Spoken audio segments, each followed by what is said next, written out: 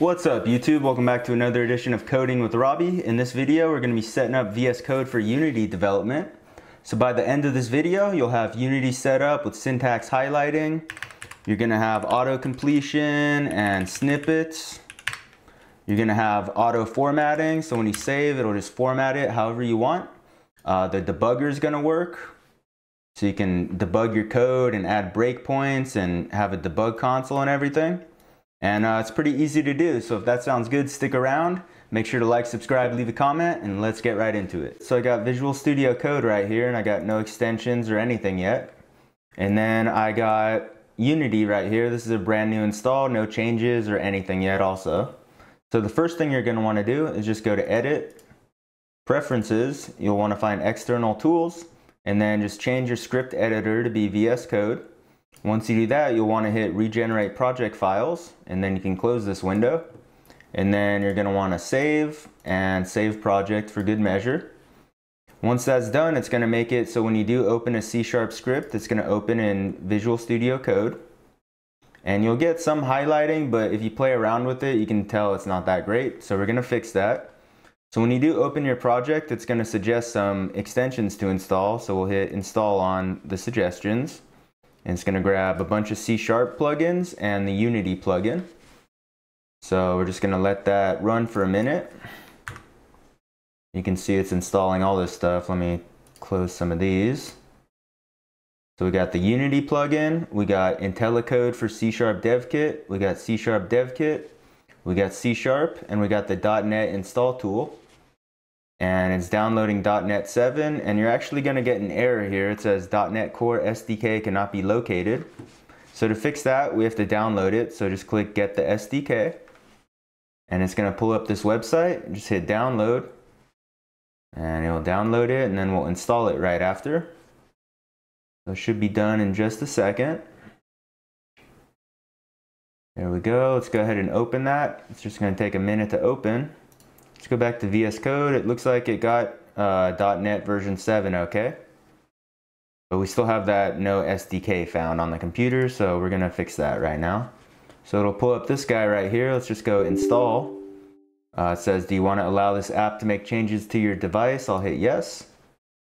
And it's going to go ahead and install it. While that's going, there's one other thing we can do. So let's go back to Unity. And you're going to have to go to Window, Package Manager. You'll change this to Unity Registry, and then just search Visual Studio. And you're going to want to get this Visual Studio Code Editor package right here.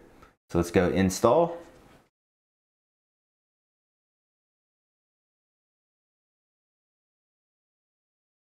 Just going to take a second to install and update everything. There we go. Let's close that. Let's check our installer. It says, hey, it's installed. We can close this now. And now we can try it, but we're likely going to have to restart our computer. So let's close VS Code. And let's open it up again and see if we get that error. And we still do. So I'm going to restart my computer and then I'll be right back. Alright, so I just restarted my computer and pulled up the Unity project again. So now I'm going to open it in VS Code and see if that error is gone. So let's do that. I'll pull it up. And just wait a second. So I'm not seeing an error, so it looks like it's working. It's opening the project, it says it's ready.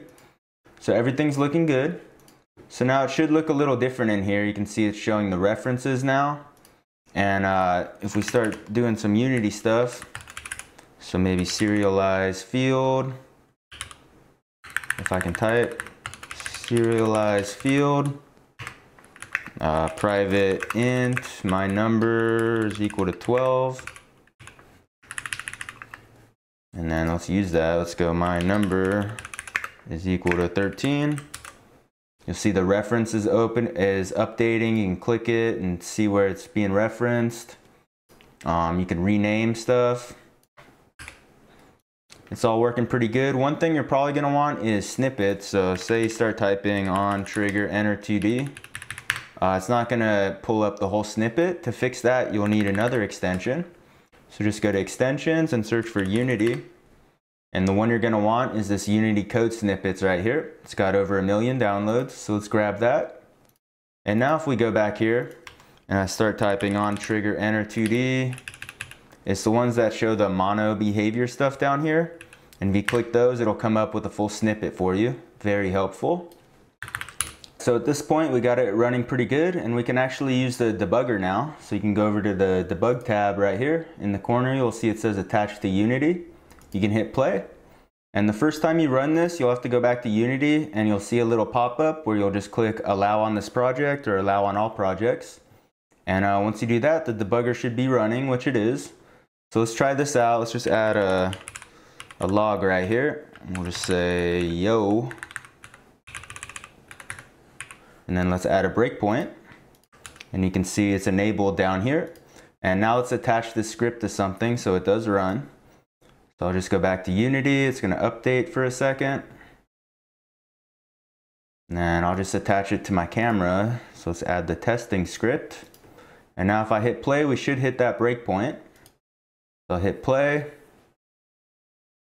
And it's going to try to enter play mode. We're going to hit the breakpoint right there. And now we can use the debug console. So if I went here, you know, I could type my number and see what it is at that point in the code, and it's working pretty good.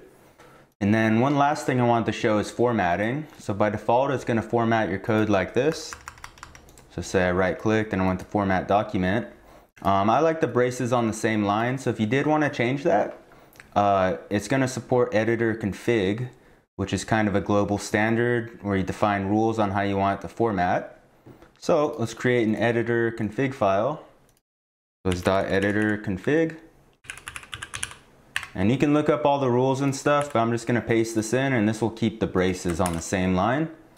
So now if I go format, nothing's going to happen. Let's try to reopen the project and see if it refreshes. All right, reopened it. Let's go ahead and wait for it to get set up. Right click, format, and now it's on the same line. And there's a bunch of stuff you can do with this. You'll have to look it up.